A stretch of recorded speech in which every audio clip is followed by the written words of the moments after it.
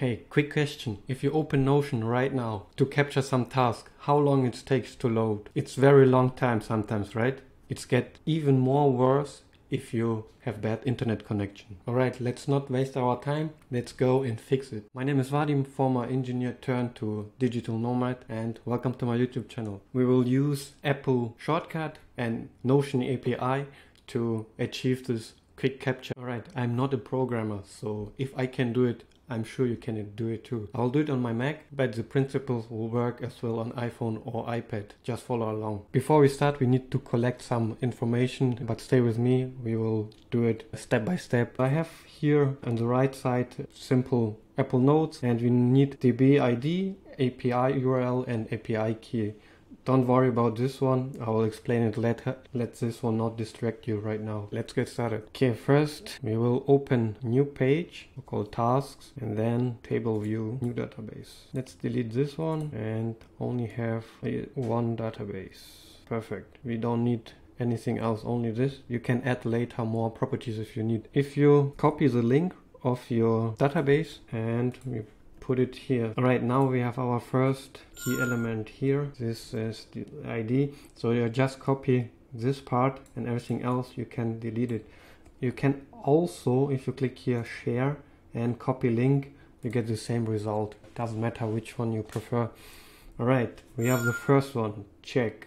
Alright, next one, we need the API URL. Type in Google Notion API, you get this website. You will open a new tab and you have a lot of guidelines. If you feel stuck, you can read it and check how it's works. For this tutorial, you don't need it. In the case you want to check it out, you can check API preference, and then we will work with pages and you have like a lot of explanation here. You can check it out. Of course, it's not easy to read, but we will do it together. API URL is basically the same. It's API Notion.com and then pages. Okay, now API key. We open our website here again, and then you have to log in. I'm already signed up, and then you go to view my integration, and what you want to do is click this big button here, create a new integration, type it, put it intern. For this case, I'll call it YouTube demo. You can upload the logo if you want. For this, we keep it simple, go without logo. Okay, so now you have the secret API key. So you will just copy and paste them in the notes. Copy it here. Okay, beautiful. Now we have everything we need. One last thing, make sure you will put this keyword, I cannot pronounce it, in front of your API key. It's in the documentation as well. DB ID check, URL check, API key check, JSON, we have it as well. We go to our shortcut app and we'll create new shortcut. Name, Notion task. We got it here. Alright, now we need 5 items. Ask for input, dictionary, text, URL, and get URL. Okay, let's go. Ask for input, got it. Then dictionary and text, got it. Next, URL, got it. And get content from URL. Alright, we're good to go. Let's do it step by step. Okay, the first one, ask for input, your task, sir. Next is dictionary. Dictionary is just translating from one app, in this case Shortcut, to Notion API, that they can understand the language. It's like if someone speaks German, you will not understand it. They will translate it to this language to make it work. Let's do our work here. We have here DB ID and API URL and API key. Great. Now you put here type text, and now we will step by step just copy and paste it. Make sure that you have space between your API key and this keyword. It's very important. Here is space.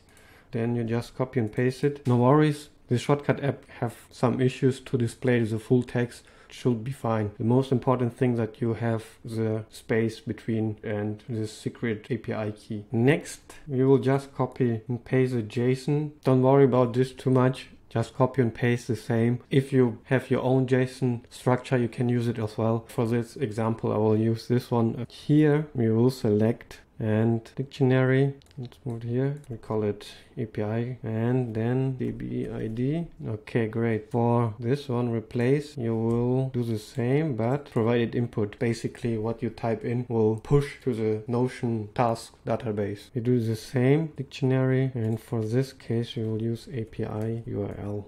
Alright, next, what we want to do is change this one to URL, and we go post method.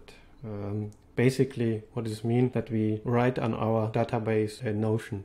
For next one, we need to collect some more data. We gathered our last information. Let's put it in our shortcut. Very important here, just you have the headers here. You have to open. I did this mistake before. I enter the data down there. So you will need 3 and basically just copy and paste what we collected here. I got this data from the documentation. You can copy and paste it. Notion version should work as well with this date. So, but if you have some issues, just upgrade it to the new Notion version. You can find it in the documentation. I will put everything in description. Here we will use API key again as a dictionary, and then here API key. Beautiful. Okay, and here you will select from file and then choose text. We are done. One thing we have to do is to connect with our API. Go to your task database, 3 dots here, and add connection, and then you will check for your name. We call it YouTube demo. Continue, and now you see we have access. All right, let's test it out. This is good. For the first time, if you activate this shortcut, they will ask if they can connect to internet connection to like browser. In my case is Arc. For your case maybe Google Chrome or something else. Then you will hit allow. Let's check it out. Test. Okay, if we have something like this, it's always a good sign. Let's check it out. Beautiful, it's working. Let's try it one more time. Buy milk. Beautiful, we are done. I'll put everything in description so you can check it out. Last thing, we have to set shortcut for our shortcut. You know this game, all right? So we got it. Okay, beautiful. Let's close this all up here. Let's pimp our task database a little bit. Check like this one. Let's go with gray. Okay, let's check it out. Buy water. Oh, beautiful. I love it. Okay, one more time. Japan. Great. The good part, you can set up some shortcut on your iPhone. You can use double or triple tap, or just basically to share with your screen. I hope this was helpful. You will save a lot of loading time if you use this shortcut. Everything else I will put in the link in the description. You can check it out. Thank you so much for watching. Check out my last video, how I did it for the reminder and Apple Notes. And of course, if you like this video, make sure to subscribe. And most important, let me know in the comments below how you use Notion. To use it for task management, for school, for project management, or for note taking. Alright, see you in the next one.